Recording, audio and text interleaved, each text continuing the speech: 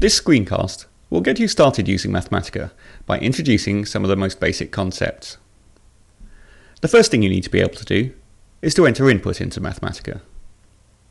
If you're entering into an existing notebook, then you need to be able to insert the cursor so that it creates a new input cell. You do this by moving it to a position where it becomes horizontal.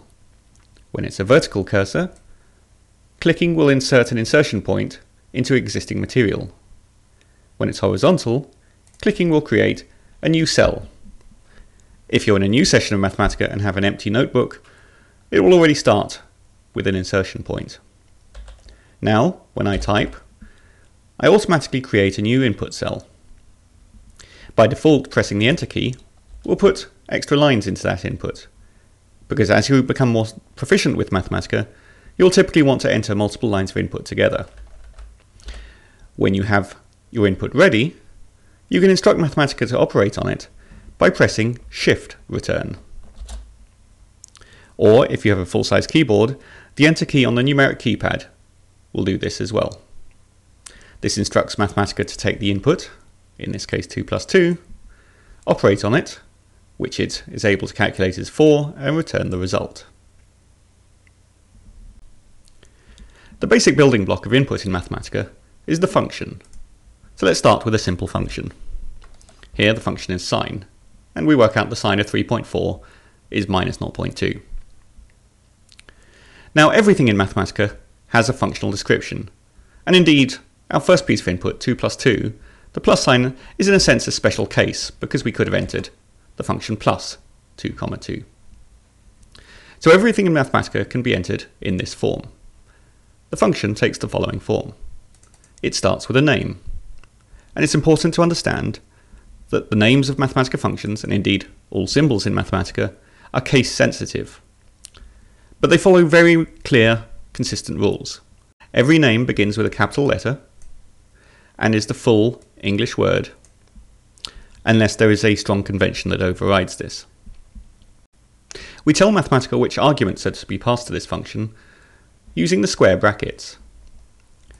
So this square bracket says that the arguments follow, and the square bracket closing shows that the arguments end. And where there's more than one argument, they're separated using a comma. Round brackets are never used for this purpose in Mathematica. Parentheses are used only to clarify the order of precedence within an expression. So every function follows this same pattern: name, square bracket, argument separated by commas, and a closed square bracket. Let's do a slightly more involved symbolic example using some typeset input. I'll create an insertion and type my function.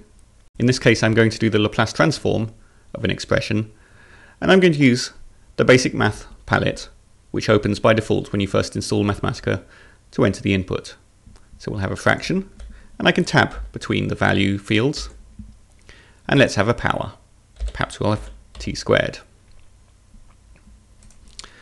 And now we'll type the other arguments, separated as before by commas, and we're transforming from the symbol t to the symbol s via a Laplace transform. And let's evaluate that.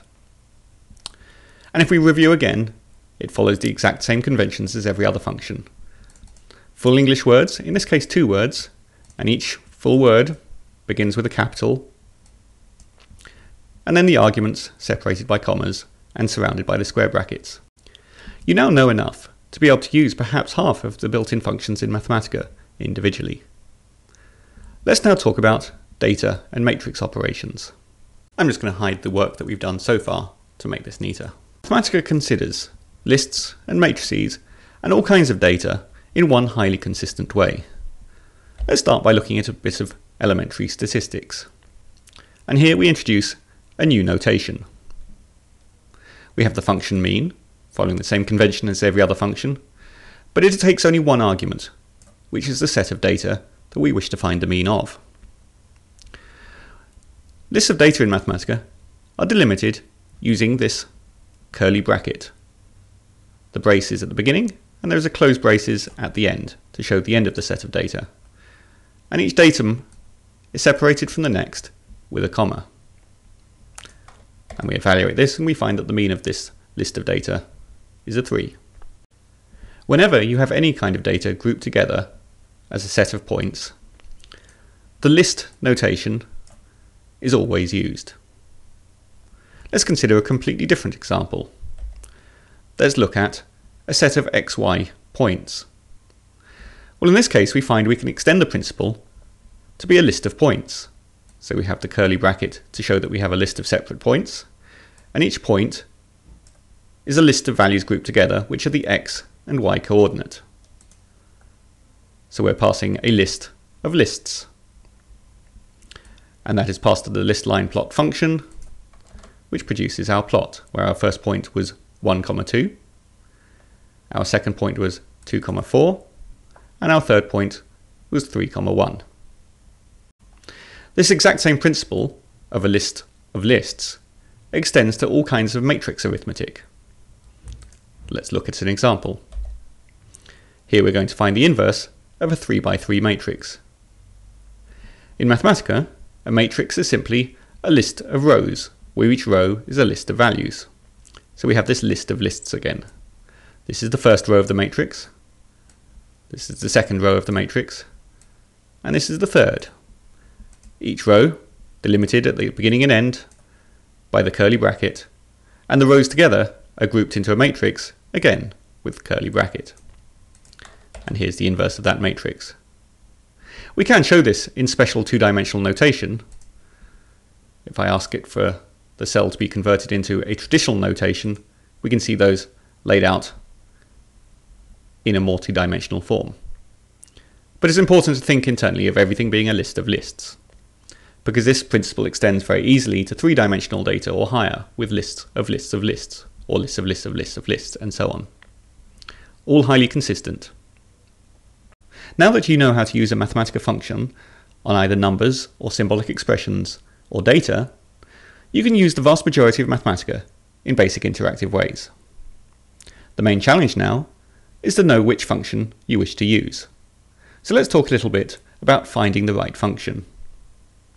Your first start is the help system in Mathematica. Under the help menu, you'll find Documentation Center.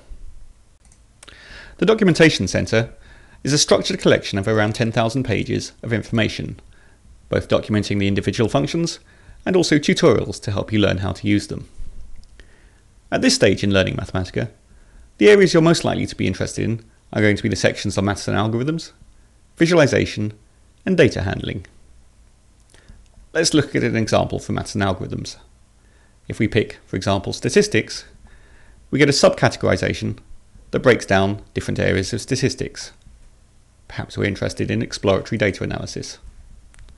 And within that, we can now find, perhaps the find clusters function is what we're looking for, which does cluster analysis. Every function documentation page in Mathematica follows a consistent structure. We get some quick links to tutorials, related functions if we're not on quite the right function, and at the top of the page we get examples of the basic usage. Below that, there's an expandable area of more sophisticated information on this function, and then below that are many examples. The basic examples section is already open, and here we find a simple example of doing cluster analysis on a small list of data. We can copy these examples out into our own work, or we can work with them directly in place. So I could find out what happened if we add another element to this data, and here you can see the two clusters that it's identified within that data set. There are typically examples to demonstrate the scope, different detailed options, ways of using the function, how it relates to other functions, possible areas where you might get confused or caught out, and some fun examples. The tutorials are structured in a different way. They're much more prosaic, and they lead you through with more explanation from step to step through a typical process of solving a problem using this kind of functionality. The help browser also allows plain text searching, so I could put in here solving differential equations, and it will attempt to match suitable pages that I may be interested in looking at. And here, for example, at link 2, we have a tutorial on differential equation solving.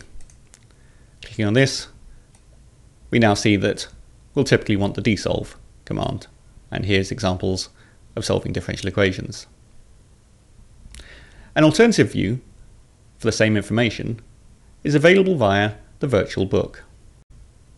The virtual book gives you a structured list of all of the tutorials available within the help system in an order which you may wish to read from beginning to end, or to look only at tutorials related to a particular area that you're interested in.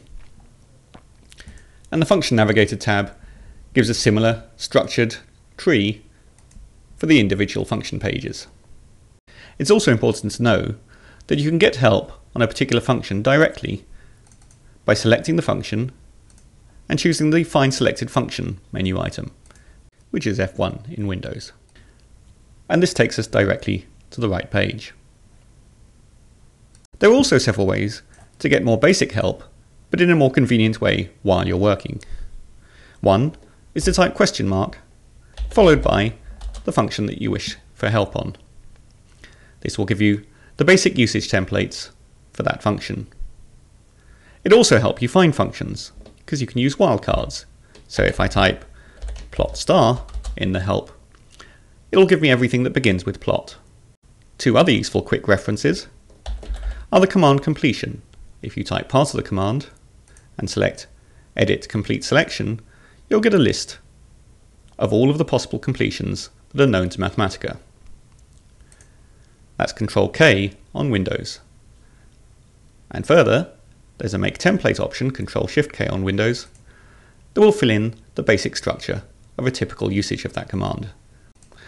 While there is still much to learn to become an expert in the use of Mathematica, these rules are sufficient to allow you to use the majority of the individual functions right now. You should ensure that you're familiar with these principles before moving on to other tutorials in this series.